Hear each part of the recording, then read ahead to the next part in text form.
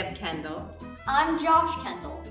Great. Mrs. Bacino always comes up with the best projects for art class. All the time.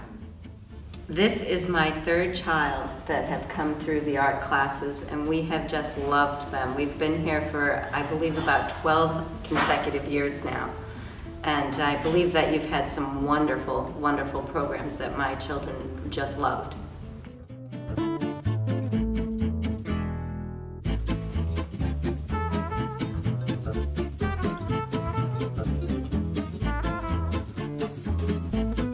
Hi, I'm Doris Epstein and want to tell you about the enjoyable opportunities one has at the Falmouth Arts Center.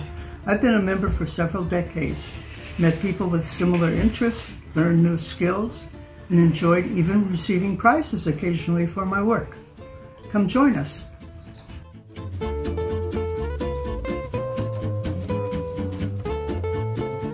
Hello everyone, my name is Todd.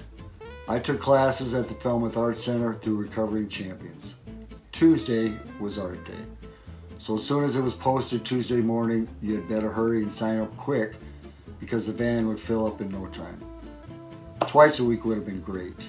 I can't tell you enough how it helped me in my recovery mentally and how relaxing it was. Susan and Karen were awesome.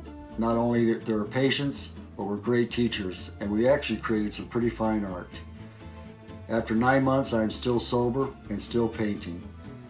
Myself and some neighborhood kids start painting rocks. We call them Hope Rocks, and they're placed at different schools and went from 5 rocks to well over 100. Speaking of rocks, I think Falmouth Arts Center rocks. Thank you so much.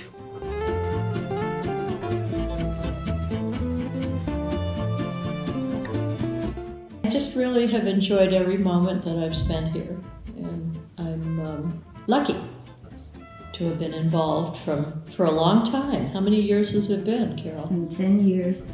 10? Yeah. 10 years. So I'm very happy when I walk in here. It makes me proud that I've been part of it. Happy that so many people are benefiting from it.